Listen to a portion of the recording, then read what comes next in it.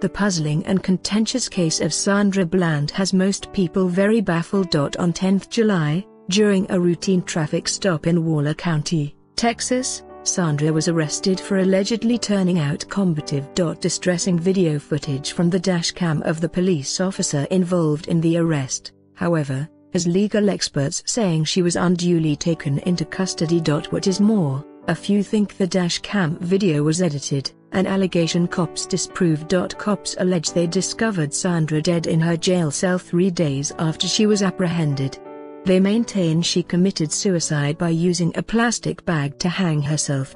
Prison staff as well alleged Sandra told them that in the past year she had attempted suicide. The allegations and circumstances surrounding her death, however, have been constantly challenged by her family and friends. Online campaigners are likewise contesting what the cops are alleging and asking for more investigation.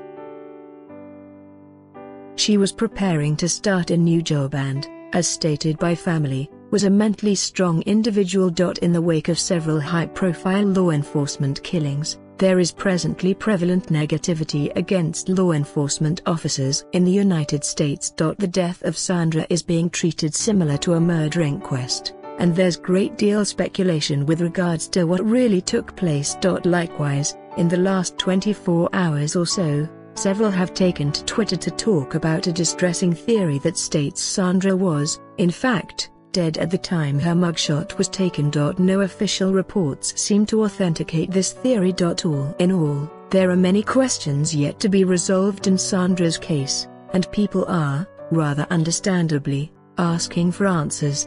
However, it is safe to state that this is truly one of the most disturbing cases in recent memory, and a young woman, cherished deeply by family and friends, departed from this planet way too early.